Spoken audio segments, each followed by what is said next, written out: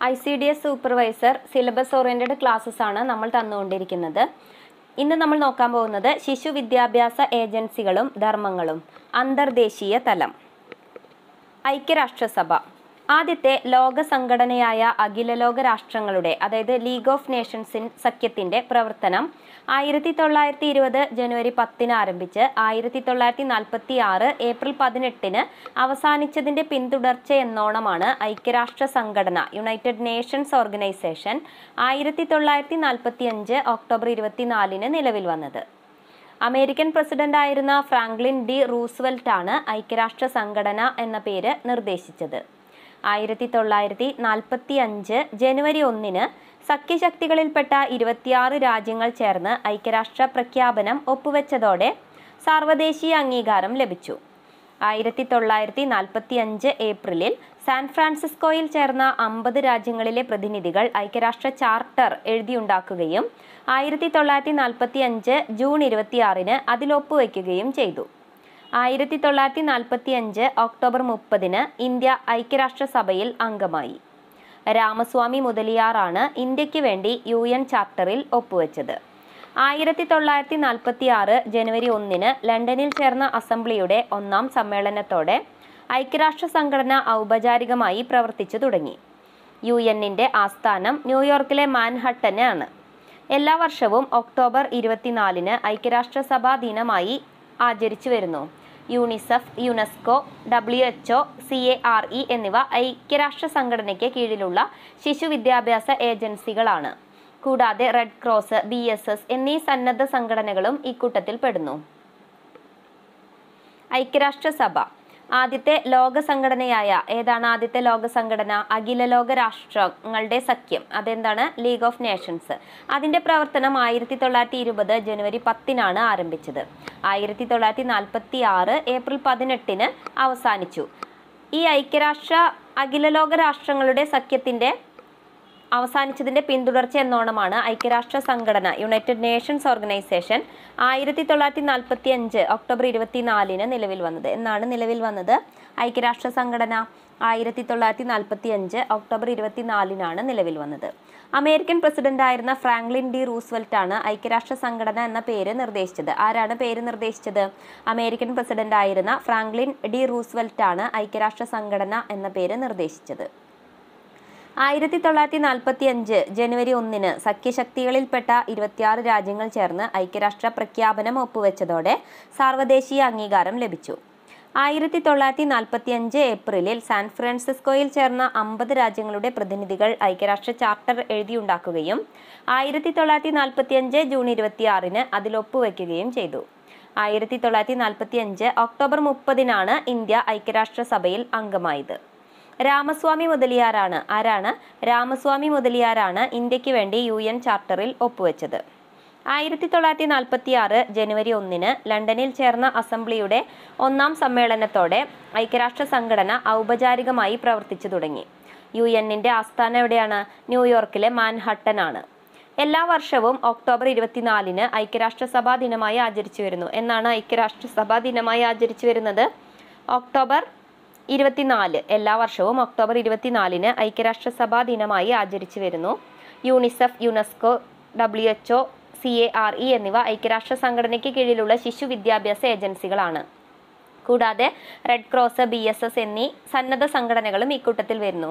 ഈ നമ്മുടെ ശിശു വിദ്യാഭ്യാസ ഏജൻസികളും ധർമ്മങ്ങളുമായി ബന്ധപ്പെട്ട കാര്യങ്ങളാണല്ലോ നമ്മളിവിടെ പറയുന്നത്. അപ്പോൾ ഐക്യരാഷ്ട്രസഭയുടെ അണ്ടറിൽ വരുന്ന ശിശുവുമായി ബന്ധപ്പെട്ടിട്ടുള്ള അല്ലെങ്കിൽ ശിശു വിദ്യാഭ്യാസ ഏജൻസികളുമായി ബന്ധപ്പെട്ടിട്ടുള്ള കാര്യങ്ങൾ മാത്രമാണ് നമുക്ക് നമ്മുടെ സിലബസ് പ്രകാരം പഠിക്കേണ്ടതുള്ളൂ. അല്ലാതെ ഐക്യരാഷ്ട്രസഭ ഒരുമാതിരി വലിച്ച് നീട്ടി നിങ്ങൾ ഒരുപാട് പഠിക്കേണ്ട ആവശ്യമൊന്നുമില്ല.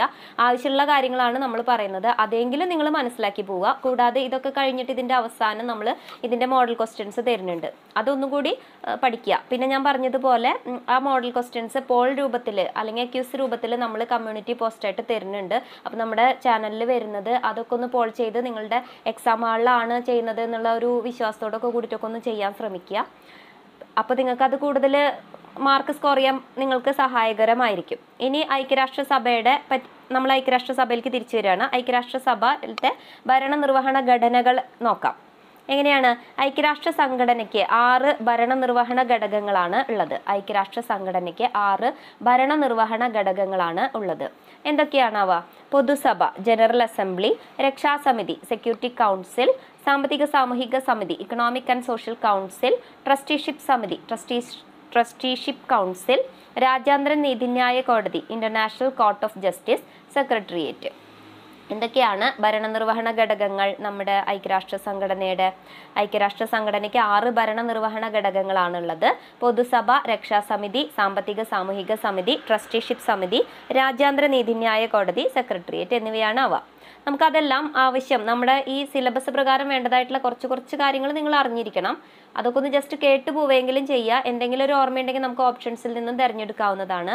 നമ്മളപ്പോൾ ഈ ഘടകങ്ങളാണ് പറയാൻ പോകുന്നത്. പൊതുസഭ ഐക്യരാഷ്ട്ര സംഘടനയിലെ എല്ലാ അംഗരാജ്യങ്ങളും ചേർന്നതാണ് പൊതുസഭ. UN പൊതുസഭ ലോക പാർലമെന്റ് എന്ന് അറിയപ്പെടുന്നു. ഐക്യരാഷ്ട്ര സംഘടനയിലെ എല്ലാ അംഗരാജ്യങ്ങളും ചേർന്നതാണ് ഐക്യരാഷ്ട്ര സംഘടനയുടെ ഒരു ഘടകമായിട്ടുള്ള പൊതുസഭ. UN പൊതുസഭ ലോക പാർലമെന്റ് എന്നാണ് അറിയപ്പെടുന്നത്. ഈ UN പൊതുസഭയാണ് ലോക പാർലമെന്റ് എന്ന് അറിയപ്പെടുന്നത്.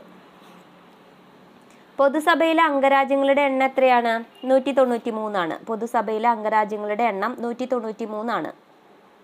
പൊതുസഭയുടെ സമ്മേളനത്തിൽ ഒരു രാജ്യത്തിന് 5 പ്രതിനിധികളെ അയക്കാം. പൊതുസഭയുടെ സമ്മേളനത്തിൽ ഒരു രാജ്യത്തിന് 5 പ്രതിനിധികളെ അയക്കാം. പൊതുസഭയിൽ ഒരു രാജ്യത്തിന് ഒരു വോട്ട് ചെയ്യാം. പൊതുസഭയിൽ ഒരു രാജ്യത്തിന് ഒരു വോട്ട് ചെയ്യാം. പൊതുസഭയുടെ ആസ്ഥാനം എവിടെയാണ്? ന്യൂയോർക്കിലാണ്. പൊതുസഭയുടെ ആസ്ഥാനം ന്യൂയോർക്കിലാണ്. പൊതുസഭയുടെ അംഗങ്ങൾക്ക് വീറ്റോ അധികാരം ഉണ്ടായിരിക്കില്ല. പൊതുസഭയുടെ അംഗങ്ങൾക്ക് വീറ്റോ അധികാരം ഉണ്ടായിരിക്കില്ല.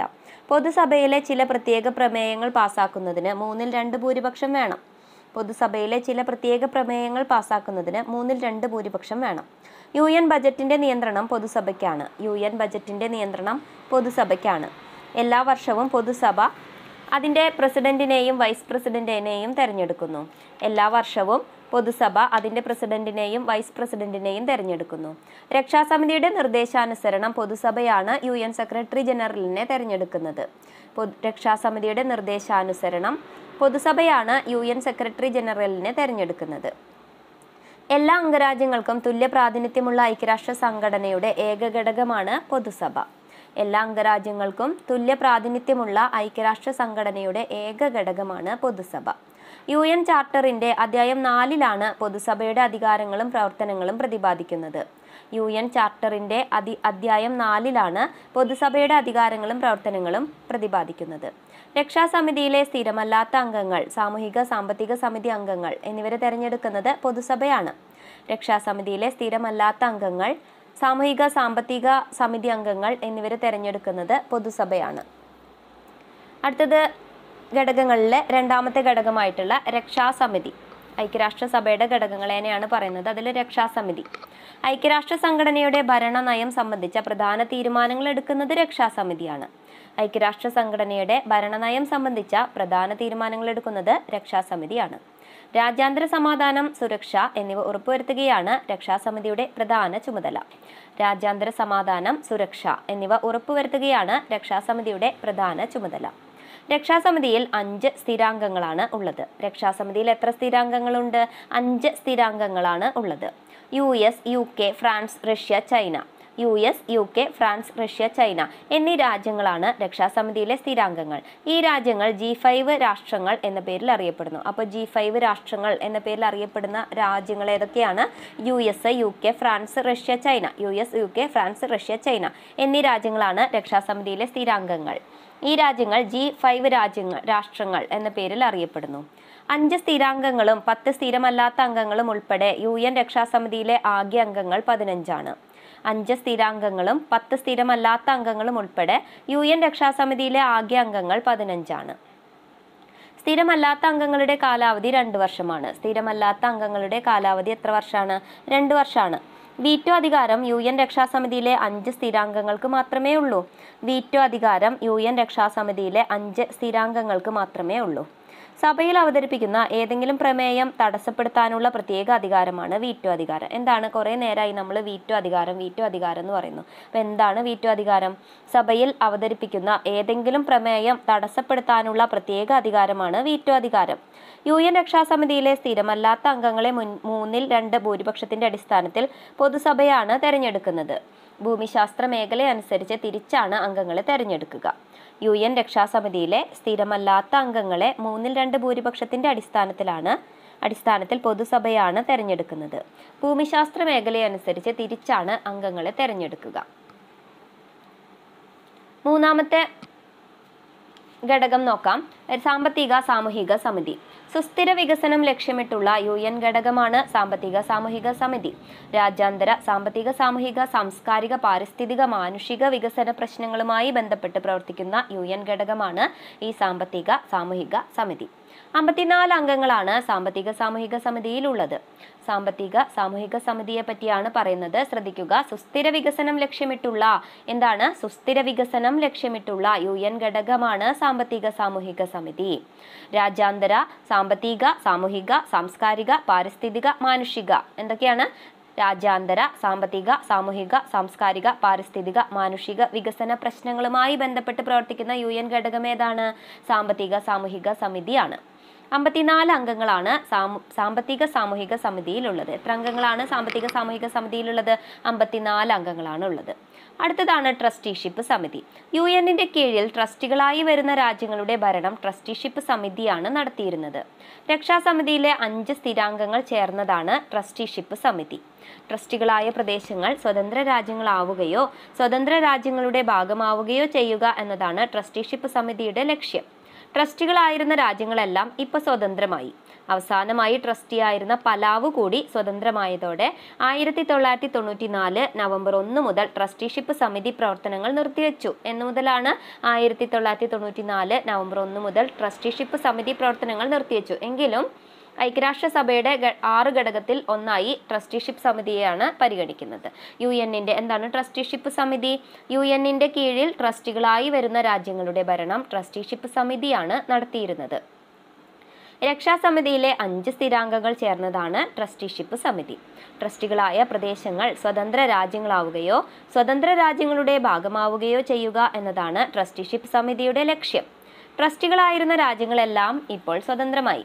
അവസാനമായി ട്രസ്റ്റിയായിരുന്ന പലാവ് കൂടി സ്വതന്ത്രമായതോടെ 1994 നവംബർ 1 മുതൽ ട്രസ്റ്റിഷിപ്പ് സമിതി പ്രവർത്തനങ്ങൾ നിർത്തിവെച്ചു. അടുത്ത ഒരു UN-ന്റെ ഘടകമാണ് രാജ്യാന്തര നീതിന്യായ കോടതി. രാജ്യാന്തര നിയമപ്രശ്നങ്ങൾ കൈകാര്യം ചെയ്യുന്ന കോടതിയാണ് international court of justice ICJ അഥവാ രാജ്യാന്തര നീതിന്യായ കോടതി. രാജ്യാന്തര നിയമപ്രശ്നങ്ങൾ കൈകാര്യം ചെയ്യുന്ന കോടതി ഏതാണ്? ഇന്റർനാഷണൽ കോർട്ട് ഓഫ് ജസ്റ്റിസ് എന്താണ്? അഥവാ രാജ്യാന്തര നീതിന്യായ കോടതി ICJ. നെതർലൻഡ്സിലെ ഹേഗിലാണ് രാജ്യാന്തര നീതിന്യായ കോടതിയുടെ ആസ്ഥാനം. പീസ് പാലസ് എന്നാണ് ഇത് അറിയപ്പെടുന്നത്. രാജ്യാന്തര നീതിന്യായ കോടതിയുടെ ആസ്ഥാനം എവിടെയാണ്? നെതർലൻഡ്സിലെ ഹേഗിലാണ് രാജ്യാന്തര നീതിന്യായ കോടതിയുടെ ആസ്ഥാനം. പീസ് പാലസ് എന്നാണ് ഇത് അറിയപ്പെടുന്നത്. എന്താണ് അറിയപ്പെടുന്നത്? പീസ് പാലസ് എന്നാണ് ഇത് അറിയപ്പെടുന്നത്.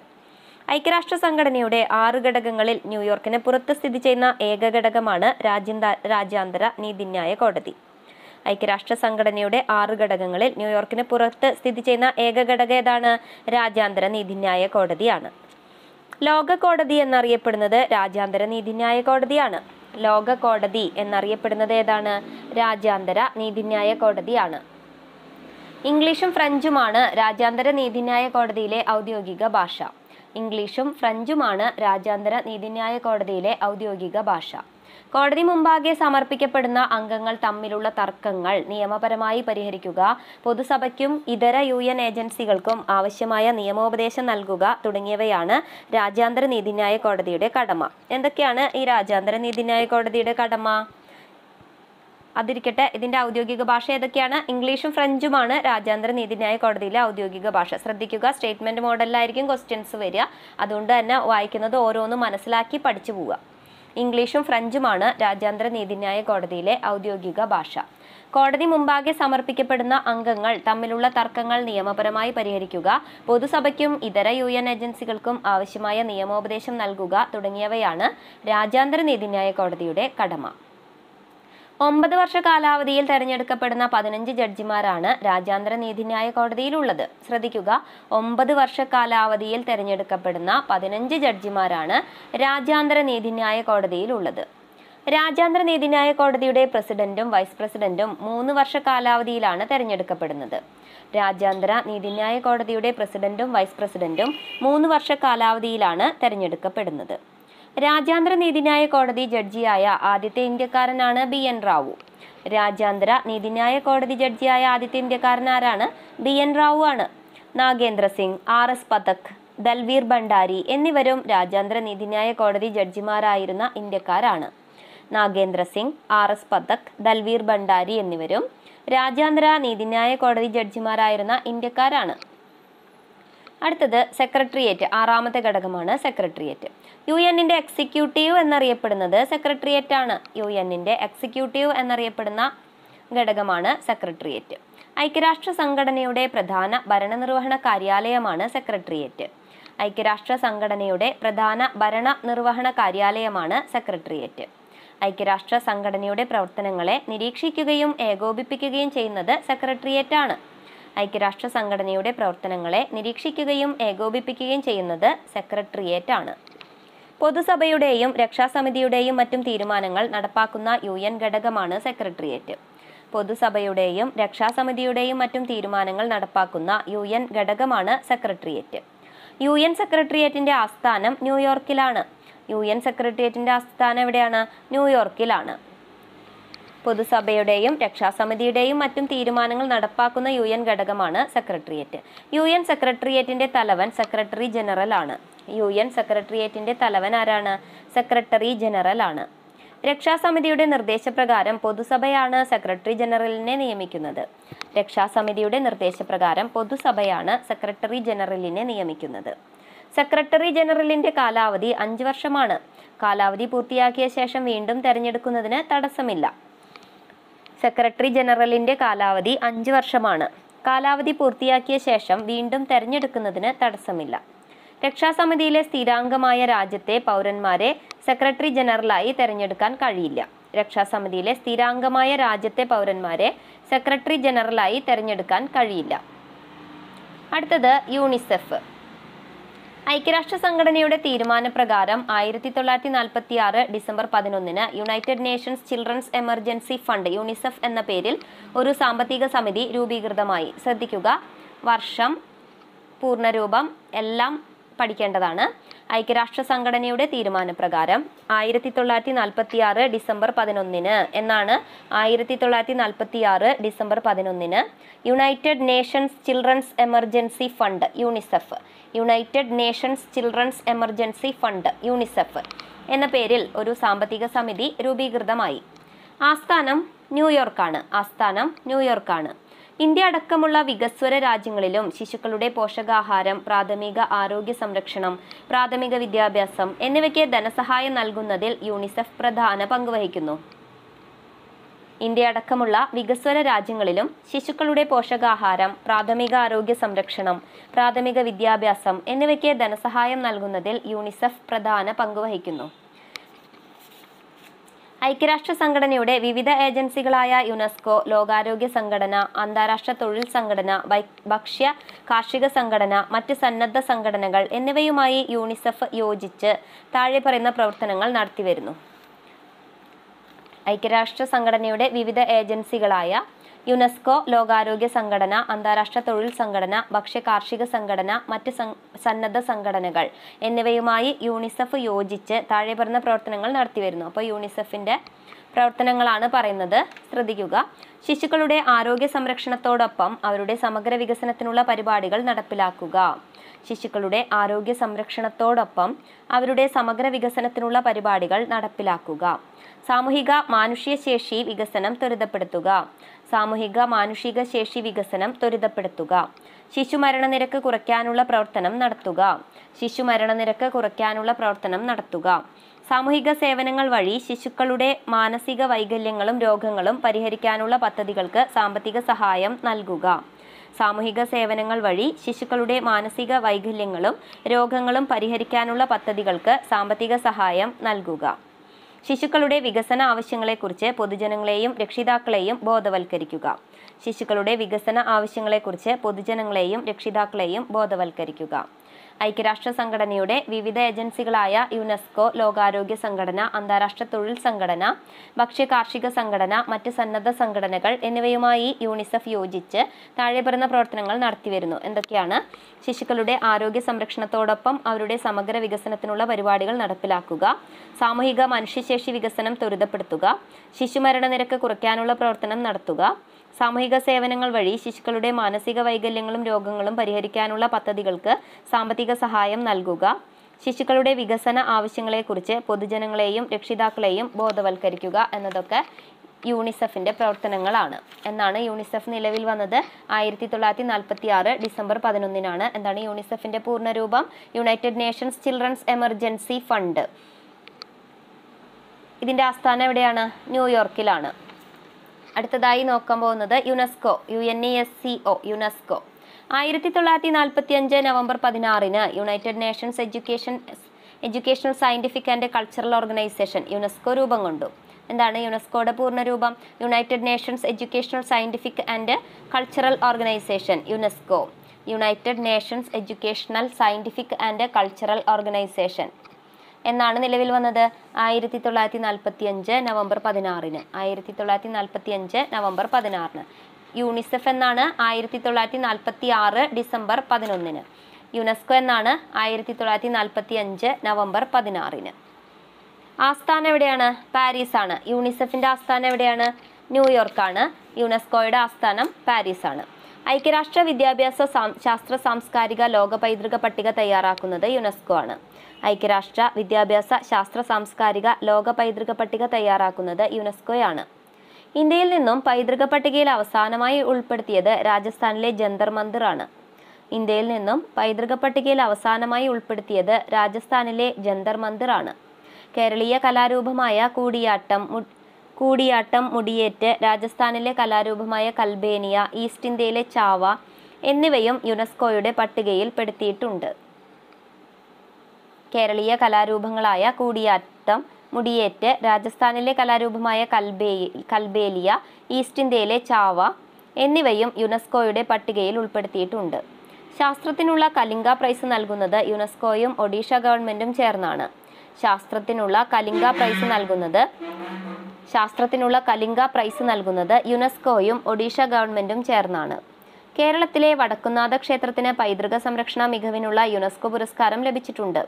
കേരളത്തിലെ വടക്കുംനാഥ ക്ഷേത്രത്തിന് പൈതൃക സംരക്ഷണ മികവിനുള്ള യുനെസ്കോ പുരസ്കാരം ലഭിച്ചിട്ടുണ്ട്. യുനെസ്കോയുടെ ചെയർപേഴ്സണൽ സ്ഥാനത്തെത്തിയ ആദ്യ വനിത ഐറീന ബൊക്കോവയാണ്.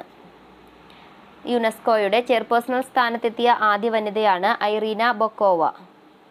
ലോകാരോഗ്യ സംഘടന WHO. ഐക്യരാഷ്ട്ര സംഘടനയ്ക്ക് കീഴിൽ 1948 ഏപ്രിൽ 7 നിലവിൽ വന്ന സംഘടനയാണ് വേൾഡ് ഹെൽത്ത് ഓർഗനൈസേഷൻ, WHO. ഐക്യരാഷ്ട്ര സംഘടനയുടെ കീഴിൽ 1948 ഏപ്രിൽ 7 നിലവിൽ വന്ന സംഘടനയാണ് വേൾഡ് ഹെൽത്ത് ഓർഗനൈസേഷൻ, WHO. ആസ്ഥാനം എവിടെയാണ്? ജനീവയാണ്. WHOയുടെ ആസ്ഥാനം ജനീവയാണ്. ലോകത്തിലെ മുഴുവൻ ജനങ്ങൾക്കും പരമാവധി ആരോഗ്യം ആർജിക്കുവാൻ സഹായിക്കുക എന്നതാണ് WHOയുടെ ലക്ഷ്യം.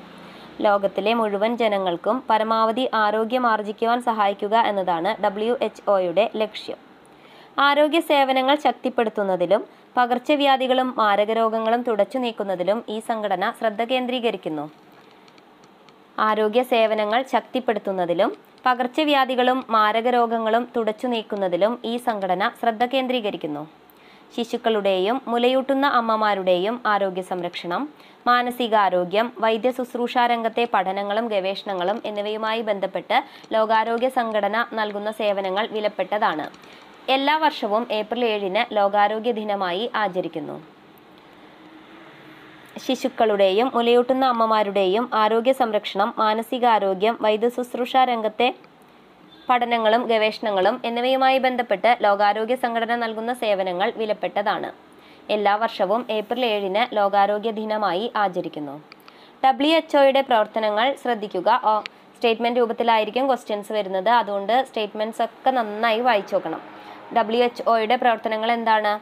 ശുദ്ധജല വിതരണത്തിനും ശുചിത്വ പരിപാലനത്തിനുമുള്ള പരിപാടികൾ ആസൂത്രണം ചെയ്യുക, രോഗപ്രതിരോധ പരിപാടികൾ ഊർജിതപ്പെടുത്തുക. കോളറ, അതിസാരം തുടങ്ങിയ രോഗങ്ങൾ നിയന്ത്രിക്കുക. ഡിഫ്തീരിയ, ടെറ്റനസ്, വില്ലൻ ചുമ, അഞ്ചാം പനി തുടങ്ങിയ മാരക രോഗങ്ങളെ പ്രതിരോധിക്കാനുള്ള പരിപാടികൾ നടപ്പിലാക്കുക. ഹൃദയ സംബന്ധമായ അസുഖങ്ങളെക്കുറിച്ചുള്ള പഠന ഗവേഷണങ്ങൾ പ്രോത്സാഹിപ്പിക്കുക. ചിക്കൻ പോക്സ് നിർമ്മാർജ്ജന യജ്ഞം നടത്തുക. ക്യാൻസർ, മലേറിയ തുടങ്ങിയ രോഗങ്ങളുടെ നിയന്ത്രണത്തിനുള്ള പരിപാടികൾ ആവിഷ്കരിക്കുക. എന്തൊക്കെയാണ് WHO പ്രവർത്തനങ്ങൾ? ശുദ്ധജല വിതരണത്തിനും ശുചിത്വ പാലനത്തിനുമുള്ള പരിപാടികൾ ആസൂത്രണം ചെയ്യുക. രോഗപ്രതിരോധ പരിപാടികൾ ഊർജിതപ്പെടുത്തുക. കോളറ, അതിസാരം തുടങ്ങിയ രോഗങ്ങൾ നിയന്ത്രിക്കുക. ഡിഫ്തീരിയ, ടെറ്റനസ്, വില്ലൻ ചുമ, അഞ്ചാം പനി തുടങ്ങിയ മാരക രോഗങ്ങളെ പ്രതിരോധിക്കാനുള്ള പരിപാടികൾ നടപ്പിലാക്കുക. ഹൃദയ സംബന്ധമായ അസുഖങ്ങളെക്കുറിച്ചുള്ള പഠന ഗവേഷണങ്ങൾ പ്രോത്സാഹിപ്പിക്കുക. ചിക്കൻ പോക്സ് നിർമ്മാർജ്ജന യജ്ഞം നടത്തുക. ക്യാൻസർ, മലേറിയ തുടങ്ങിയ രോഗങ്ങളുടെ നിയന്ത്രണത്തിനുള്ള പരിപാടികൾ ആവിഷ്കരിക്കുക. അടുത്ത സന്നദ്ധ സംഘടനകളെ പറ്റി നോക്കാം. റെഡ് ക്രോസ് സന്നദ്ധ സംഘടനകളിൽ പ്രധാനപ്പെട്ടതാണ് റെഡ് ക്രോസ്. യുദ്ധക്കെടുതിയിൽ ഇരയാവുന്നവരെ സഹായിക്കാൻ 1863 ഹെൻറി ഡ്യൂനന്റ് സ്ഥാപിച്ച സംഘടനയാണ് റെഡ് ക്രോസ്. യുദ്ധക്കെടുതിയിൽ ഇരയാവുന്നവരെ സഹായിക്കാൻ 1863 എന്നാണ് 1863 ഹെൻറി ഡ്യൂനന്റ് സ്ഥാപിച്ച സംഘടനയാണ് റെഡ് ക്രോസ്. ആസ്ഥാനം ജനീവയാണ്. 1901 സമാധാനത്തിനുള്ള നൊബേൽ സമ്മാനം റെഡ് ക്രോസ് സ്ഥാപകനായ ഹെൻറി ഡ്യൂനന്റിന് ലഭിച്ചു. 1901 സമാധാനത്തിനുള്ള നൊബേൽ സമ്മാനം റെഡ് ക്രോസ് സ്ഥാപകനായ ഹെൻറി ഡ്യൂനന്റിന് ലഭിച്ചു. അദ്ദേഹത്തിന്റെ ജന്മദിനമായ മെയ് 8 അന്താരാഷ്ട്ര റെഡ് ക്രോസ് ദിനമായി ആചരിച്ചു വരുന്നു. 1920 മുതൽ ഇന്ത്യൻ റെഡ് ക്രോസ് സൊസൈറ്റി പ്രവർത്തിക്കുന്നു. അദ്ദേഹത്തിന്റെ ജന്മദിനമായ മെയ് 8 അന്താരാഷ്ട്ര റെഡ് ക്രോസ് ദിനമായി ആചരിച്ചു വരുന്നു. 1920 മുതൽ ഇന്ത്യൻ റെഡ് ക്രോസ് സൊസൈറ്റി പ്രവർത്തിച്ചു വരുന്നു. 1920 മുതൽ ഇന്ത്യൻ റെഡ് ക്രോസ് സൊസൈറ്റി പ്രവർത്തിച്ചു വരുന്നു. ഭാരത് സേവക് സമാജ്, BSS, ഗാന്ധി സ്മാരക നിധി തുടങ്ങിയ സംഘടനകളും ചില മതസംഘടനകളും നടത്തുന്ന പ്രീ പ്രൈമറി സ്കൂളുകൾ ഇന്ന് ഇന്ത്യയിൽ നിലവിലുണ്ട്. ഇവയിൽ പലതും 1860 ചാരിറ്റബിൾ സൊസൈറ്റീസ് ആക്ട് അനുസരിച്ച് രജിസ്റ്റർ ചെയ്തവയാണ്. രജിസ്റ്റർ ചെയ്യാത്ത നിരവധി സന്നദ്ധ സംഘടനകൾ വേറെയും ഇന്ത്യയിലുണ്ട്. ഭാരത് സേവക് സമാജ്, ഗാന്ധി സ്മാരക നിധി തുടങ്ങിയ സംഘടനകളും ചില മതസംഘടനകളും നടത്തുന്ന നിരവധി പ്രീ പ്രൈമറി സ്കൂളുകൾ ഇന്ന് ഇന്ത്യയിൽ നിലവിലുണ്ട്. ഇവയിൽ പലതും 1860 ചാരിറ്റബിൾ സൊസൈറ്റീസ് ആക്ട് അനുസരിച്ച് രജിസ്റ്റർ ചെയ്തവയാണ്. രജിസ്റ്റർ ചെയ്യാത്ത നിരവധി സന്നദ്ധ സംഘടനകൾ വേറെയും ഇന്ത്യയിലുണ്ട്. ശിശു വിദ്യാഭ്യാസ ഏജൻസികളും ധർമ്മങ്ങളും എന്നതിൽ അന്തർദേശീയ തലത്തിലെ കാര്യങ്ങളാണ് നമ്മൾ പറഞ്ഞത്. ഇനി നമുക്ക് ദേശീയ തലത്തിലെ സംഘടനകളും ഏജൻസികളും ധർമ്മങ്ങളും എല്ലാം നോക്കാം. NCERT 1961 സ്ഥാപിക്കപ്പെട്ട ഒരു സ്വയംഭരണ സ്ഥാപനമാണ് NCERT. ഇന്ത്യയിലെ സ്കൂളുകളുടെ അക്കാദമിക ഗുണനിലവാരം മെച്ചപ്പെടുത്തുക എന്നതാണ് ലക്ഷ്യം. കേന്ദ്ര മാനുഷിക വിഭവശേഷി മന്ത്രാലയത്തിന്റെ കീഴിലാണ് ഇവ പ്രവർത്തിക്കുന്നത്. സ്കൂളുകൾക്കും അധ്യാപക പരിശീലനത്തിനും വേണ്ട നയങ്ങളും പരിപാടികളും രൂപപ്പെടുത്തുന്നതിൽ പങ്കുവഹിക്കുന്നു. പ്രധാന ധർമ്മങ്ങൾ ഇവയാണ്. ഒന്നെന്താണ്? വിദ്യാഭ്യാസ ഗവേഷണവും വികസനവും. 2 സർവീസിൽ ചേരുന്നതിന് മുൻപുള്ള പരിശീലനവും സർവീസ് കാല പരിശീലനവും. 3 പാഠ്യപദ്ധതി, പഠന ബോധന സാമഗ്രികൾ തുടങ്ങിയവയുടെ രൂപപ്പെടുത്തലും പരിഷ്കരണവും. 4 ഗവേഷണത്തിന്റെ അടിസ്ഥാനത്തിലുള്ള നൂതന വിദ്യകളുടെയും പ്രയോഗത്തിന്റെയും പ്രചാരണം. NCERT 1961 സ്ഥാപിക്കപ്പെട്ട ഒരു സ്വയംഭരണ സ്ഥാപനമാണ് NCERT. ഇന്ത്യയിലെ സ്കൂളുകളുടെ അക്കാദമിക ഗുണനിലവാരം മെച്ചപ്പെടുത്തുക എന്നതാണ് ലക്ഷ്യം. കേന്ദ്ര മാനുഷിക വിഭവശേഷി മന്ത്രാലയത്തിന്റെ കീഴിലാണ് ഇവ പ്രവർത്തിക്കുന്നത്. സ്കൂളുകൾക്കും അധ്യാപക പരിശീലനത്തിനും വേണ്ട നയങ്ങളും പരിപാടികളും രൂപപ്പെടുത്തുന്നതിൽ പങ്കുവഹിക്കുന്നു. പ്രധാന ധർമ്മങ്ങളാണ് വിദ്യാഭ്യാസ ഗവേഷണവും വികസനവും, സർവീസിൽ ചേരുന്നതിന് മുൻപുള്ള പരിശീലനവും സർവീസ് കാല പരിശീലനവും, പാഠ്യപദ്ധതി, പഠന ബോധന സാമഗ്രികൾ തുടങ്ങിയവയുടെ രൂപപ്പെടുത്തലും പരിഷ്കരണവും, ഗവേഷണത്തിന്റെ അടിസ്ഥാനത്തിലുള്ള നൂതന വിദ്യകളുടെയും പ്രയോഗത്തിന്റെയും പ്രചാരണം എന്നിവ. CSWB central social welfare board. എന്താണ് CSWBയുടെ പൂർണ്ണരൂപം? Central social welfare board, CSWB. കേന്ദ്ര വനിതാ ശിശുവികസന വകുപ്പിന്റെ കീഴിൽ ഇന്ത്യൻ കമ്പനീസ് ആക്ട് പ്രകാരം രജിസ്റ്റർ ചെയ്ത ഒരു ചാരിറ്റബിൾ കമ്പനിയാണ് CSWB. എന്താണ്? കേന്ദ്ര വനിതാ ശിശുവികസന വകുപ്പിന്റെ കീഴിൽ ഇന്ത്യൻ കമ്പനീസ് ആക്ട് പ്രകാരം രജിസ്റ്റർ ചെയ്ത ഒരു ചാരിറ്റബിൾ കമ്പനിയാണ് CSWB. ഇത് വനിതാ ശിശുക്ഷേമ വകുപ്പിന്റെ പരിപാടികൾ ഏറ്റെടുത്ത് നടത്തുവാൻ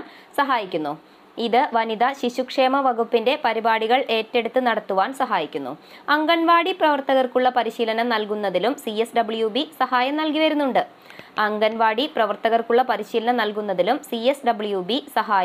വരുന്നുണ്ട്.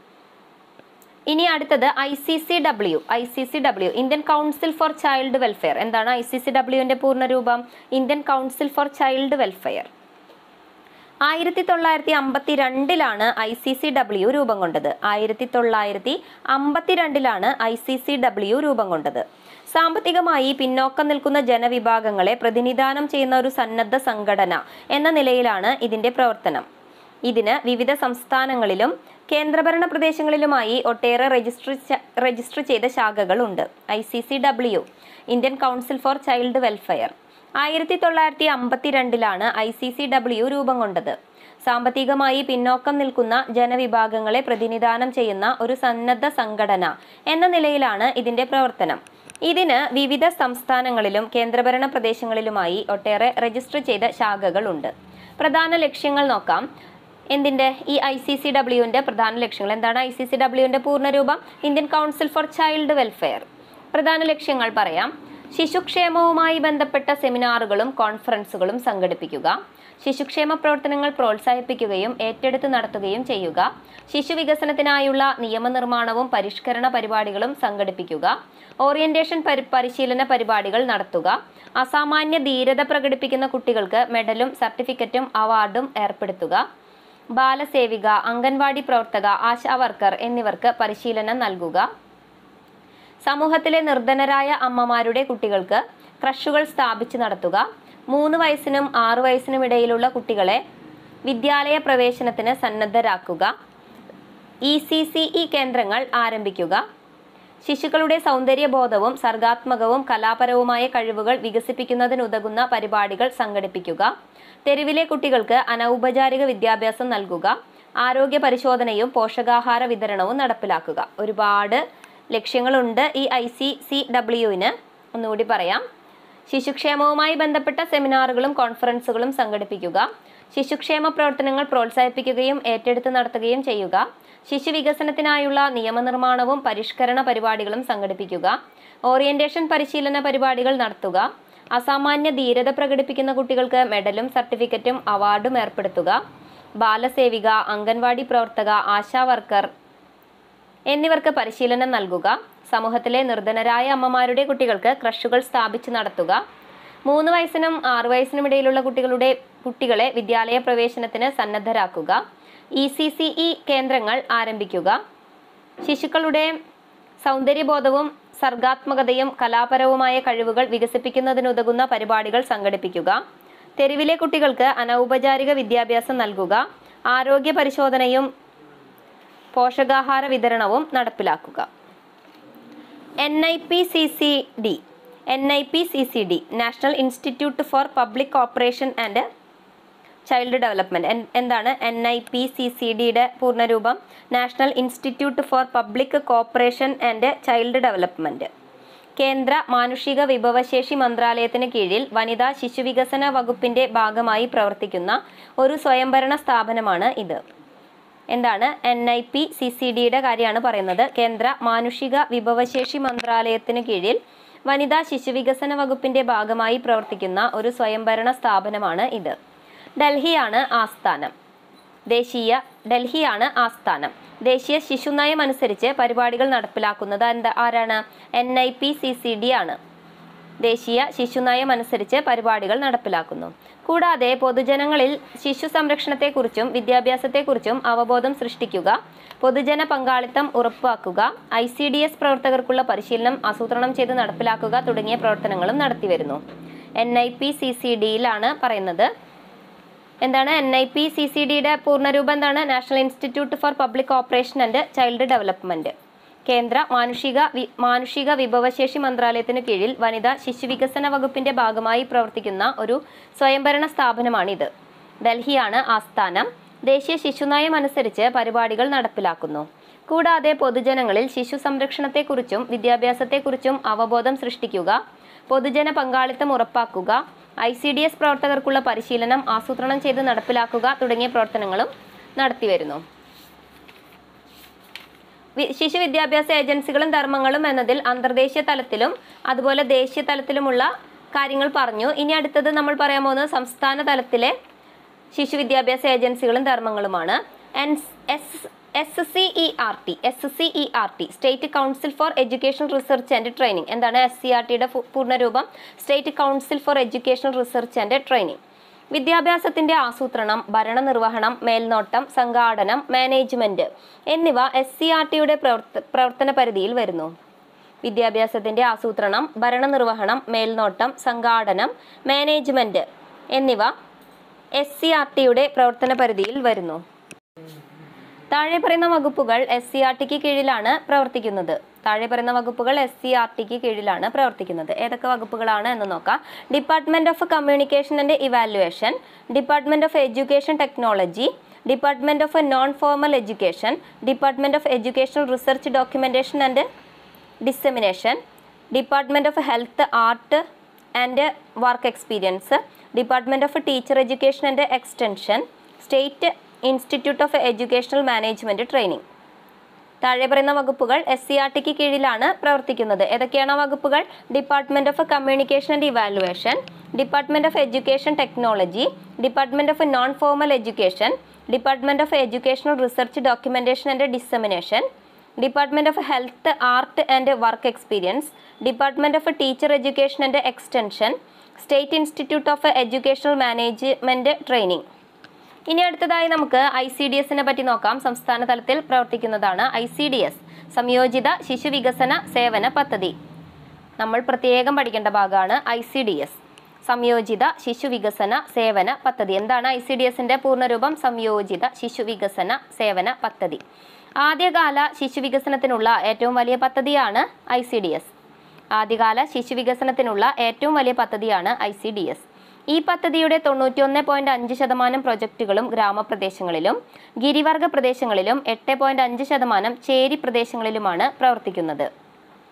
ICDS പദ്ധതിയുടെ 91.5% പ്രൊജക്റ്റുകളും ഗ്രാമപ്രദേശങ്ങളിലും ഗിരിവർഗ പ്രദേശങ്ങളിലും 8.5% ചേരി പ്രദേശങ്ങളിലുമാണ് പ്രവർത്തിക്കുന്നത്.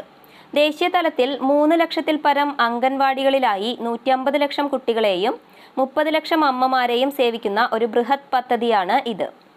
ദേശീയ തലത്തിൽ 3 ലക്ഷത്തിൽ പരം അംഗൻവാടികളിലായി 150 ലക്ഷം കുട്ടികളെയും 30 ലക്ഷം അമ്മമാരെയും സേവിക്കുന്ന ഒരു ബൃഹത് പദ്ധതിയാണ് ICDS. സമൂഹത്തിന്റെ താഴേക്കിടയിൽപ്പെട്ട കുട്ടികളുടെയും സ്ത്രീകളുടെയും അടിസ്ഥാന ആവശ്യങ്ങൾ നിറവേറ്റുന്നതിനായി കുഞ്ഞുങ്ങളെ കേന്ദ്രീകരിച്ച് ഒരു പരിപാടി നടപ്പിലാക്കുന്നതിന്റെ ഭാഗമായാണ് 1975 ഒക്ടോബർ 2-ാം തീയതി സംയോജിത ശിശു വികസന പദ്ധതി ICDS നിലവിൽ വന്നത്. സമൂഹത്തിന്റെ താഴേക്കിടയിൽപ്പെട്ട കുട്ടികളുടെയും സ്ത്രീകളുടെയും അടിസ്ഥാന ആവശ്യങ്ങൾ നിറവേറ്റുന്നതിനായി കുഞ്ഞുങ്ങളെ കേന്ദ്രീകരിച്ച് ഒരു പരിപാടി നടപ്പിലാക്കുന്നതിന്റെ ഭാഗമായാണ് 1975 ഒക്ടോബർ 2-ാം തീയതി എന്നാണ് 1975 ഒക്ടോബർ 2-ാം തീയതി സംയോജിത ശിശു വികസന പദ്ധതി ICDS നിലവിൽ വന്നത്. സാമൂഹിക ക്ഷേമ വകുപ്പാണ് ICDS പദ്ധതി നടപ്പിലാക്കുന്നത്. എങ്കിലും ആരോഗ്യ വകുപ്പ്, ഗ്രാമവികസന വകുപ്പ്, തദ്ദേശ സ്വയംഭരണ സ്ഥാപനങ്ങൾ എന്നീ വകുപ്പുകളും യൂണിസെഫ്, ലോകബാങ്ക് തുടങ്ങിയ അന്തർദേശീയ സംഘടനകളുടെയും നിർലോഭമായ സഹായ സഹകരണങ്ങൾ പദ്ധതിയുടെ പ്രവർത്തനത്തെ പരിപോഷിപ്പിക്കുന്നു. എന്താണ് പറഞ്ഞത്? സാമൂഹിക ക്ഷേമ വകുപ്പാണ് ICDS പദ്ധതി നടപ്പിലാക്കുന്നത്. എങ്കിലും ആരോഗ്യ വകുപ്പ്, ഗ്രാമവികസന വകുപ്പ്, തദ്ദേശ സ്വയംഭരണ സ്ഥാപനങ്ങൾ എന്നീ വകുപ്പുകളും യൂണിസെഫ്, ലോകബാങ്ക് തുടങ്ങിയ അന്തർദേശീയ സംഘടനകളുടെയും നിർലോഭമായ സഹായ സഹകരണങ്ങൾ പദ്ധതിയുടെ പ്രവർത്തനത്തെ പരിപോഷിപ്പിക്കുന്നു. ഇനി നമുക്ക് ICDSന്റെ ലക്ഷ്യങ്ങൾ നോക്കാം. ജനനം മുതൽ 6 വയസ്സ് വരെയുള്ള കുട്ടികളുടെ പരിപോഷണം, ആരോഗ്യ നിലവാരം എന്നിവ മെച്ചപ്പെടുത്തുക, ശിശുമരണ നിരക്ക് കുറച്ചുകൊണ്ടുവരിക, പോഷകാഹാര കുറവ് പരിഹരിക്കുക, ശിശുവിന്റെ ശരിയായ ശാരീരിക, മാനസിക, സാമൂഹിക വളർച്ചയ്ക്ക് അടിസ്ഥാനമിടുക, വിവിധ വകുപ്പുകളുടെ നയങ്ങളും തീരുമാനങ്ങളും ഏകോപിപ്പിച്ച് പരമാവധി ശിശു വികസനം ഉറപ്പുവരുത്തുക, അമ്മമാർക്ക് ആരോഗ്യ വിദ്യാഭ്യാസം നൽകി ശിശുക്കളുടെ പോഷണവും ആരോഗ്യവും പരിപാലിക്കുന്നതിനുള്ള പ്രേരണയും വൈദഗ്ധ്യവും വളർത്തുക എന്നതൊക്കെയാണ് ലക്ഷ്യങ്ങൾ. എന്തൊക്കെയാണ് ലക്ഷ്യങ്ങൾ?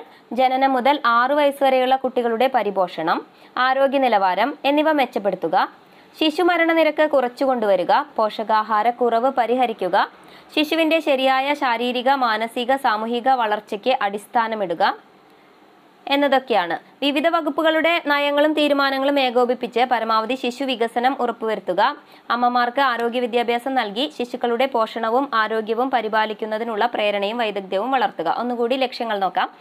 ജനനം മുതൽ 6 വയസ്സ് വരെയുള്ള കുട്ടികളുടെ പരിപോഷണം, ആരോഗ്യ നിലവാരം എന്നിവ മെച്ചപ്പെടുത്തുക, ശിശുമരണ നിരക്ക് കുറച്ചുകൊണ്ടുവരിക, പോഷകാഹാരക്കുറവ് പരിഹരിക്കുക, ശിശുവിൻ്റെ ശരിയായ ശാരീരിക, മാനസിക, സാമൂഹിക വളർച്ചയ്ക്ക് അടിസ്ഥാനമിടുക, വിവിധ വകുപ്പുകളുടെ നയങ്ങളും തീരുമാനങ്ങളും ഏകോപിപ്പിച്ച് പരമാവധി ശിശു വികസനം ഉറപ്പുവരുത്തുക, അമ്മമാർക്ക് ആരോഗ്യ വിദ്യാഭ്യാസം നൽകി ശിശുക്കളുടെ പോഷണവും ആരോഗ്യവും പരിപാലിക്കുന്നതിനുള്ള പ്രേരണയും വൈദഗ്ധ്യവും വളർത്തുക. ഇനി അടുത്തതായി ICDSന്റെ ധർമ്മങ്ങൾ നോക്കാം. പോഷണം, രോഗപ്രതിരോധം, വൈദ്യപരിശോധനയും വിദഗ്ധോപദേശങ്ങളും, ആരോഗ്യ വിദ്യാഭ്യാസ നയം, അനൗപചാരിക പ്രീ സ്കൂൾ വിദ്യാഭ്യാസം. എന്തൊക്കെയാണ് ICDSന്റെ ധർമ്മങ്ങൾ? ശ്രദ്ധിക്കുക. പോഷണം, രോഗപ്രതിരോധം, വൈദ്യപരിശോധനയും വിദഗ്ധോപദേശങ്ങളും, ആരോഗ്യ വിദ്യാഭ്യാസ നയം, അനൗപചാരിക പ്രീ സ്കൂൾ വിദ്യാഭ്യാസം. അടുത്തതായി പട്ടികജാതി പട്ടികവർഗ വികസന വകുപ്പ്. സാമൂഹികമായും സാമ്പത്തികമായും പിന്നോക്കം നിൽക്കുന്ന ജനവിഭാഗങ്ങളിൽ 6 വയസ്സിന് താഴെയുള്ള കുട്ടികൾക്ക് പരിശീലനവും വിദ്യാഭ്യാസവും നൽകുക എന്ന ലക്ഷ്യം വെച്ചാണ് പട്ടികജാതി വികസന വകുപ്പ് നഴ്സറി സ്കൂളുകളും ബാലവാടികളും ആരംഭിച്ചിട്ടുള്ളത്. പട്ടികജാതി പട്ടികവർഗ വികസന വകുപ്പ് സാമൂഹികമായും സാമ്പത്തികമായും പിന്നോക്കം നിൽക്കുന്ന ജനവിഭാഗങ്ങളിൽ 6 വയസ്സിന് താഴെയുള്ള കുട്ടികൾക്ക് പരിശീലനവും വിദ്യാഭ്യാസവും നൽകുക എന്ന ലക്ഷ്യം വെച്ചാണ് പട്ടികജാതി വികസന വകുപ്പ് നഴ്സറി സ്കൂളുകളും ബാലവാടികളും ആരംഭിച്ചിട്ടുള്ളത്. തദ്ദേശ സ്വയംഭരണ സ്ഥാപനങ്ങൾ. കേരളത്തിൽ മുനിസിപ്പാലിറ്റിയുടെ കീഴിലും പഞ്ചായത്തിന്റെ കീഴിലും നഴ്സറി സ്കൂൾ നടത്തിവരുന്നു. പ്രീ സ്കൂൾ പ്രായത്തിൽ എഴുത്തിനും വായനയ്ക്കും ഗണിതത്തിനുമുള്ള പരിഗണന നിരുത്സാഹപ്പെടുത്തുക, ശിശുക്കളുടെ ആരോഗ്യത്തിനും പോഷണത്തിനും പ്രാധാന്യം നൽകുക, വീടും സമൂഹവും തമ്മിൽ ഉള്ള ബന്ധം വർദ്ധിപ്പിക്കുക എന്നീ ധർമ്മങ്ങൾ നിർവഹിക്കുവാൻ ലക്ഷ്യമിട്ടുകൊണ്ടാണ് ഇവ പ്രവർത്തിക്കുന്നത്. തദ്ദേശ സ്വയംഭരണ സ്ഥാപനങ്ങൾ. കേരളത്തിൽ മുനിസിപ്പാലിറ്റിയുടെ കീഴിലും പഞ്ചായത്തിന്റെ കീഴിലും നഴ്സറി സ്കൂൾ നടത്തിവരുന്നു. പ്രീ സ്കൂൾ പ്രായത്തിൽ എഴുത്തിനും വായനയ്ക്കും ഗണിതത്തിനുമുള്ള പരിഗണന നിരുത്സാഹപ്പെടുത്തുക, ശിശുക്കളുടെ ആരോഗ്യത്തിനും പോഷണത്തിനും പ്രാധാന്യം നൽകുക, വീടും സമൂഹവും തമ്മിലുള്ള ബന്ധം വർദ്ധിപ്പിക്കുക എന്നീ ധർമ്മങ്ങൾ നിർവഹിക്കുവാൻ ലക്ഷ്യമിട്ടുകൊണ്ടാണ് ഇവ പ്രവർത്തിക്കുന്നത്. ശിശു വിദ്യാഭ്യാസ ഏജൻസികളും ധർമ്മങ്ങളും എന്നതിൻ്റെ അന്തർദേശീയ തലം, ദേശീയ തലം, സംസ്ഥാന തലം എന്നിവയെല്ലാം നോക്കി. ഇനി നമുക്ക് ഇവയുമായി ബന്ധപ്പെട്ട് ഏതാനും ചില മാതൃകാ ചോദ്യങ്ങൾ നോക്കാം. ഏകദേശം ഒരു 44ഓളം ചോദ്യങ്ങളുണ്ട്. ശ്രദ്ധിക്കുക. ഐക്യരാഷ്ട്രസഭ നിലവിൽ വന്നതെന്നാണ്? 1945 ഒക്ടോബർ 24. ഇതിനു മുൻപ് നമ്മൾ പറഞ്ഞ കാര്യങ്ങളെല്ലാം ജസ്റ്റ് ഒന്ന് കേട്ടുപോയതിനു ശേഷം ഈ മാതൃകാ ചോദ്യങ്ങളെങ്കിലും നിങ്ങൾ പഠിച്ചിട്ട് പോവുക. ചോദ്യങ്ങൾ വരാൻ സാധ്യത കൂടുതലാണ്. ഐക്യരാഷ്ട്രസഭ നിലവിൽ വന്നതെന്നാണ്? 1945 ഒക്ടോബർ 24. ഐക്യരാഷ്ട്രസഭ നിലവിൽ വന്നതെന്നാണ്? 1945 ഒക്ടോബർ 24. ഐക്യരാഷ്ട്രസഭയുടെ ആസ്ഥാനം ന്യൂയോർക്കാണ്. ഐക്യരാഷ്ട്രസഭയുടെ ആസ്ഥാനം എവിടെയാണ്? ന്യൂയോർക്കാണ്. ഐക്യരാഷ്ട്രസഭയുടെ സെക്രട്ടറി ജനറൽ സ്ഥാനത്തേക്ക് മത്സരിച്ച മലയാളിയായ ഇന്ത്യക്കാരനാണ് ശശി തരൂർ. ഐക്യരാഷ്ട്രസഭയുടെ സെക്രട്ടറി ജനറൽ സ്ഥാനത്തേക്ക് മത്സരിച്ച മലയാളിയായ ഇന്ത്യക്കാരനാണ് ശശി തരൂർ. ഭാരത് സേവക് സമാജ് എന്ന സംഘടനയുടെ ആസ്ഥാനം ന്യൂഡൽഹിയാണ്. ഭാരത് സേവക് സമാജ് എന്ന സംഘടനയുടെ ആസ്ഥാനം ന്യൂഡൽഹിയാണ്. ശിശുക്ഷേമ പ്രവർത്തനവുമായി ബന്ധമില്ലാത്തതാണ് IRDP. ഈ CSWB, UNICEF, ICCW എല്ലാം നമ്മളിപ്പോൾ പഠിച്ചതേ ഉള്ളൂ. IRDP ഇതിൽപ്പെടുന്ന ഭാഗമല്ല. ശിശുക്ഷേമ പ്രവർത്തനവുമായി യാതൊരു ബന്ധവുമില്ലാത്ത ഭാഗമാണ് IRDP. CSWB, UNICEF, ICCW എന്നതൊക്കെ ശിശുക്ഷേമ പ്രവർത്തനവുമായി ബന്ധമുള്ള കാര്യങ്ങളാണ്. പ്രീ പ്രൈമറി അധ്യാപന പരിശീലന കേന്ദ്രങ്ങളുടെ ഗുണനിലവാരം ഉറപ്പുവരുത്തുന്ന സ്ഥാപനം ഏതാണ്? NCTE ആണ്. പ്രീ പ്രൈമറി അധ്യാപക പരിശീലന കേന്ദ്രങ്ങളുടെ ഗുണനിലവാരം ഉറപ്പുവരുത്തുന്ന സ്ഥാപനം NCTE ആണ്. യൂണിസെഫിന് സമാധാനത്തിനുള്ള നൊബേൽ സമ്മാനം ലഭിച്ച വർഷം 1965 ആണ്. യൂണിസെഫിന് സമാധാനത്തിനുള്ള നൊബേൽ സമ്മാനം ലഭിച്ച വർഷം 1965. സംസ്ഥാന തലത്തിൽ പാഠ്യപദ്ധതി, പാഠപുസ്തകം മുതലായവ തയ്യാറാക്കേണ്ട ചുമതല വഹിക്കുന്നത് SCERT ആണ്. സംസ്ഥാന തലത്തിൽ പാഠ്യപദ്ധതി, പാഠപുസ്തകം മുതലായവ തയ്യാറാക്കേണ്ട ചുമതല വഹിക്കുന്നത് SCERT ആണ്. നാഷണൽ ടാലന്റ് സെർച്ച് സ്കീം നടപ്പിലാക്കൽ നേതൃത്വം നൽകിയത് NCERT ആണ്.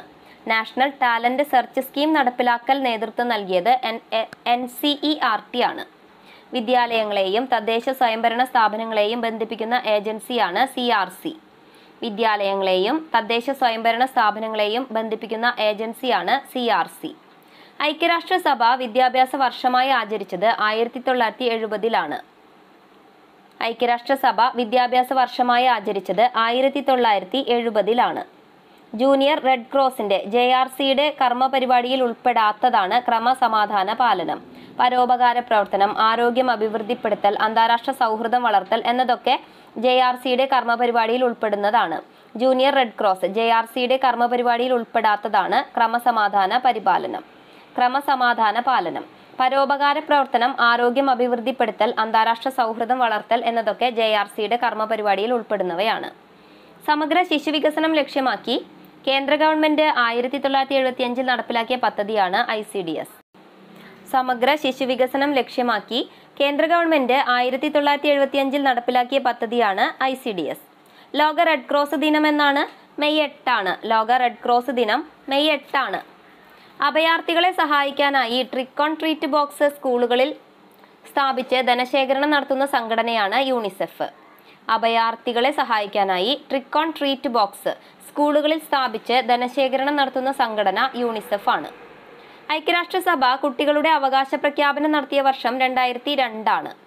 ഐക്യരാഷ്ട്രസഭ കുട്ടികളുടെ അവകാശ പ്രഖ്യാപനം നടത്തിയ വർഷമാണ് 2002. ഇന്ത്യൻ റെഡ് ക്രോസ് സൊസൈറ്റിയുടെ ദേശീയ പ്രസിഡന്റാണ് രാഷ്ട്രപതി. ഇന്ത്യൻ റെഡ് ക്രോസ് സൊസൈറ്റിയുടെ ദേശീയ പ്രസിഡന്റ് രാഷ്ട്രപതിയാണ്. UNICEF നിലവിൽ വന്നത് 1946-ലാണ്. UNICEF നിലവിൽ വന്ന വർഷമാണ് 1946. പ്രീ സ്കൂൾ രംഗത്ത് പ്രവർത്തിക്കുന്ന ഏജൻസിയായ UNICEFന്റെ ആസ്ഥാനം ന്യൂയോർക്കാണ്. പ്രീ സ്കൂൾ രംഗത്ത് പ്രവർത്തിക്കുന്ന ഏജൻസിയായ UNICEFന്റെ ആസ്ഥാനം ന്യൂയോർക്കാണ്. സ്കൂൾ കുട്ടികളുടെ ഉച്ചഭക്ഷണ പ്രസ്ഥാനവുമായി മുന്നോട്ട് വന്ന ഒരു ഏജൻസിയാണ് CARE. സ്കൂൾ കുട്ടികളുടെ ഉച്ചഭക്ഷണ പ്രസ്ഥാനവുമായി മുന്നോട്ട് വന്ന ഒരു ഏജൻസിയാണ് CARE. എല്ലാ വർഷവും നവംബർ 14 ശിശുദിനമായി നാം ആഘോഷിച്ചു വരുന്നു. ഈ സംരംഭത്തിന് രൂപം കൊടുത്ത ദേശീയതല വിദ്യാഭ്യാസ ഏജൻസിയാണ് ICCW. എല്ലാ വർഷവും നവംബർ 14 ശിശുദിനമായി നാം ആഘോഷിച്ചു വരുന്നു. ഈ സംരംഭത്തിന് രൂപം കൊടുത്ത ദേശീയതല വിദ്യാഭ്യാസ ഏജൻസിയാണ് ICCW. യൂണിസെഫിന് സമാധാനത്തിനുള്ള നൊബേൽ സമ്മാനം ലഭിച്ച വർഷം 1965. യൂണിസെഫിന് സമാധാനത്തിനുള്ള നൊബേൽ സമ്മാനം ലഭിച്ച വർഷമാണ് 1965. ശാസ്ത്ര പ്രചരണാർത്ഥം കലിംഗ സമ്മാനം ഏർപ്പെടുത്തിയത് യുനെസ്കോ ആണ്. ശാസ്ത്ര പ്രചരണാർത്ഥം കലിംഗ സമ്മാനം ഏർപ്പെടുത്തിയത് യുനെസ്കോ ആണ്. യൂണിസെഫ് രൂപീകൃതമായ വർഷം 1946. യൂണിസെഫ് നിലവിൽ വന്ന വർഷം ഒരുപാട് പ്രാവശ്യം ചോദിച്ചിട്ടുണ്ട്. യൂണിസെഫ് നിലവിൽ വന്ന രൂപീകൃതമായ വർഷമാണ് 1946. സ്കൂൾ പഠന പ്രവർത്തനങ്ങളിൽ സമൂഹ പങ്കാളിത്തം ഉറപ്പുവരുത്തുന്ന ഏജൻസിയാണ് SSG. സ്കൂൾ പഠന പ്രവർത്തനങ്ങളിൽ സമൂഹ പങ്കാളിത്തം ഉറപ്പുവരുത്തുന്ന ഏജൻസി SSG. ഒരു അന്താരാഷ്ട്ര ഏജൻസിയാണ് യൂണിസെഫ്. ഒരു അന്താരാഷ്ട്ര ഏജൻസിയാണ് യൂണിസെഫ്. ശിശുവികാസം സംബന്ധിച്ച് നിയമനിർമ്മാണം നടത്തുന്ന ഏജൻസി ICCW. ശിശുവികാസം സംബന്ധിച്ച് നിയമനിർമ്മാണം നടത്തുന്ന ഏജൻസി ICCW. ശിശുക്ഷേമ പരിപാടികൾക്ക് ധനസഹായം നൽകുന്ന ഒരു ഐക്യരാഷ്ട്ര ഏജൻസിയാണ് യൂണിസെഫ്. ശിശുക്ഷേമ പരിപാടികൾക്ക് ധനസഹായം നൽകുന്ന ഒരു ഐക്യരാഷ്ട്ര ഏജൻസിയാണ് യൂണിസെഫ്. ലോക ജനതയുടെ ആരോഗ്യാഭിവൃദ്ധിക്ക് വേണ്ടി പ്രവർത്തിക്കുന്ന അന്താരാഷ്ട്ര സംഘടനയാണ് WHO. ലോക ജനതയുടെ ആരോഗ്യാഭിവൃദ്ധിക്ക് വേണ്ടി പ്രവർത്തിക്കുന്ന അന്താരാഷ്ട്ര സംഘടനയാണ് WHO. യുനെസ്കോയുടെ ആസ്ഥാനം പാരീസാണ്. യുനെസ്കോയുടെ ആസ്ഥാനം പാരീസാണ്. ഏത് ദേശീയ സംഘടനയുടെ നിർദ്ദേശപ്രകാരമാണ് നവംബർ 14 ശിശുദിനമായി ആചരിക്കുന്നത്? ICCW. ഏത് ദേശീയ സംഘടനയുടെ നിർദ്ദേശപ്രകാരമാണ് നവംബർ 14 ശിശുദിനമായി ആചരിക്കുന്നത്? ICCW. റെഡ് ക്രോസ് സൊസൈറ്റിയുടെ സ്ഥാപകൻ ഹെൻറി ഡ്യൂനന്റ് ആണ്. റെഡ് ക്രോസ് സൊസൈറ്റിയുടെ സ്ഥാപകൻ ഹെൻറി ഡ്യൂനന്റ് ആണ്. വികസ്വര രാജ്യങ്ങളിലെ കുട്ടികളുടെയും അമ്മമാരുടെയും ജീവിത നിലവാരം ഉയർത്തുന്നതിനുള്ള വികസന പദ്ധതികളുമായി ബന്ധപ്പെട്ട് പ്രവർത്തിക്കുന്ന UN ഏജൻസിയാണ് യൂണിസെഫ്. വികസ്വര രാജ്യങ്ങളിലെ കുട്ടികളുടെയും അമ്മമാരുടെയും ജീവിത നിലവാരം ഉയർത്തുന്നതിനുള്ള വികസന പദ്ധതികളുമായി ബന്ധപ്പെട്ട് പ്രവർത്തിക്കുന്ന UN ഏജൻസിയാണ് യൂണിസെഫ്. ഒരു ഗവൺമെന്റ് ഇതര വിദ്യാഭ്യാസ ഏജൻസിയാണ് PTA. ഒരു ഗവൺമെന്റ് ഇതര വിദ്യാഭ്യാസ ഏജൻസിയാണ് PTA. താഴെ പറഞ്ഞവയിൽ ശിശുക്ഷേമ പ്രവർത്തനത്തിന് വേണ്ടി അല്ലാതെ പ്രവർത്തിക്കുന്ന ഏജൻസി ഏത് എന്ന് ചോദിച്ചിട്ട് CSWB, CARE, യൂണിസെഫ്, NCTE എന്നൊക്കെ ഓപ്ഷൻസ് തന്നിട്ടുണ്ട്. ഉത്തരം NCTE ആണ്. ശിശുക്ഷേമ പ്രവർത്തനത്തിന് വേണ്ടി അല്ലാതെ പ്രവർത്തിക്കുന്ന ഏജൻസിയാണ് NCTE. എന്നാൽ CSWB, CARE, UNICEF ഇതൊക്കെ എന്തിനാണ്? ശിശുക്ഷേമ പ്രവർത്തനത്തിന് വേണ്ടി പ്രവർത്തിക്കുന്ന ഏജൻസികളാണ്. സ്കൂൾ പഠന പ്രവർത്തനങ്ങളിൽ സമൂഹ പങ്കാളിത്തം ഉറപ്പുവരുത്തുന്ന ഏജൻസി SSG ആണ്. സ്കൂൾ പഠന പ്രവർത്തനങ്ങളിൽ സമൂഹ പങ്കാളിത്തം ഉറപ്പുവരുത്തുന്ന ഏജൻസി SSG ആണ്. സ്കൂൾ വിദ്യാഭ്യാസത്തിന്റെ ഗുണമേന്മ വർദ്ധിപ്പിക്കാനുള്ള ദേശീയതല ഏജൻസിയാണ് NCERT. സ്കൂൾ വിദ്യാഭ്യാസത്തിന്റെ ഗുണമേന്മ വർദ്ധിപ്പിക്കാനുള്ള ദേശീയതല ഏജൻസി ഏതാണ്? NCERT ആണ്. ഇതിൽ ദേശീയ തലത്തിൽ വരുന്ന ഏജൻസികൾ ഏതൊക്കെയാണ്, അന്തർദേശീയ തലത്തിൽ വരുന്ന ഏജൻസികൾ ഏതൊക്കെയാണ്, സംസ്ഥാന തലത്തിൽ വരുന്ന ഏജൻസികൾ ഏതൊക്കെയാണ് എന്നതെല്ലാം നല്ല സ്പഷ്ടമായി പഠിക്കാൻ ശ്രദ്ധിക്കണം. ഇതൊരു ലെങ്തി ആയിട്ടുള്ളൊരു ക്ലാസ് ആണ്. മാക്സിമം ലാസ്റ്റത്തെ ക്വസ്റ്റ്യൻസ് എങ്കിലും ഒന്ന് റിവൈസ് ചെയ്യാൻ ശ്രമിക്കുക. പൈതൃക സംരക്ഷണ മികവിനുള്ള യുനെസ്കോ പുരസ്കാരം ലഭിച്ച കേരളത്തിലെ ക്ഷേത്രമാണ് വടക്കുംനാഥ ക്ഷേത്രം. പൈതൃക സംരക്ഷണ മികവിനുള്ള യുനെസ്കോ പുരസ്കാരം ലഭിച്ച കേരളത്തിലെ ക്ഷേത്രമാണ് വടക്കുംനാഥ ക്ഷേത്രം. പ്രീ സ്കൂൾ രംഗത്ത് പ്രവർത്തിക്കുന്ന ഒരു അന്തർദേശീയ ഏജൻസിയാണ് യുനെസ്കോ. പ്രീ സ്കൂൾ രംഗത്ത് പ്രവർത്തിക്കുന്ന ഒരു അന്തർദേശീയ ഏജൻസിയാണ് യുനെസ്കോ. ലോകത്തിലെ എല്ലാ ജനങ്ങൾക്കും പരമാവധി ആരോഗ്യം ആർജിക്കാൻ സഹായിക്കുക എന്ന ലക്ഷ്യത്തോടെ ഐക്യരാഷ്ട്ര സംഘടനയ്ക്ക് കീഴിൽ നിലവിൽ വന്ന സംഘടനയാണ് WHO. ലോകത്തിലെ എല്ലാ ജനങ്ങൾക്കും പരമാവധി ആരോഗ്യം ആർജിക്കാൻ സഹായിക്കുക എന്ന ലക്ഷ്യത്തോടെ ഐക്യരാഷ്ട്ര സംഘടനയ്ക്ക് കീഴിൽ നിലവിൽ വന്ന സംഘടനയാണ് WHO. ഭാരത് സേവക സമാജ് BSSന്റെ സ്ഥാപകൻ ജവഹർലാൽ നെഹ്റു ആണ്. ഭാരത് സേവക സമാജ് BSSന്റെ സ്ഥാപകൻ ജവഹർലാൽ നെഹ്റു ആണ്. അധ്യാപക വിദ്യാഭ്യാസത്തിന്റെ ഗുണനിലവാരവും ഭൗതിക നിലവാരവും നിലനിർത്തുന്നതിന് വേണ്ടി സ്ഥാപിതമായ ഒരു ദേശീയ തല ഏജൻസിയാണ് NCTE. അധ്യാപക വിദ്യാഭ്യാസത്തിന്റെ ഗുണനിലവാരവും ഭൗതിക നിലവാരവും നിലനിർത്തുന്നതിന് വേണ്ടി സ്ഥാപിതമായ ഒരു ദേശീയ തല ഏജൻസിയാണ് NCTE. കുഞ്ഞുങ്ങളുടെ പാഠ്യേതര പ്രവർത്തനങ്ങളിലും വിദ്യാലയ പ്രവർത്തനങ്ങളിലും അവസരം നൽകുന്ന ഒരു സംഘടനയാണ് PTA. കുഞ്ഞുങ്ങളുടെ പാഠ്യേതര പ്രവർത്തനങ്ങളിലും വിദ്യാലയ പ്രവർത്തനങ്ങളിലും അവസരം നൽകുന്ന ഒരു സംഘടനയാണ് PTA. NCERTയുടെ സംസ്ഥാനതല രൂപമാണ് SCERT. NCERTയുടെ സംസ്ഥാനതല രൂപമാണ് SCERT. പുതിയ അറിവുകളുമായി അടുത്ത ക്ലാസ്സിൽ കാണാം. നന്ദി.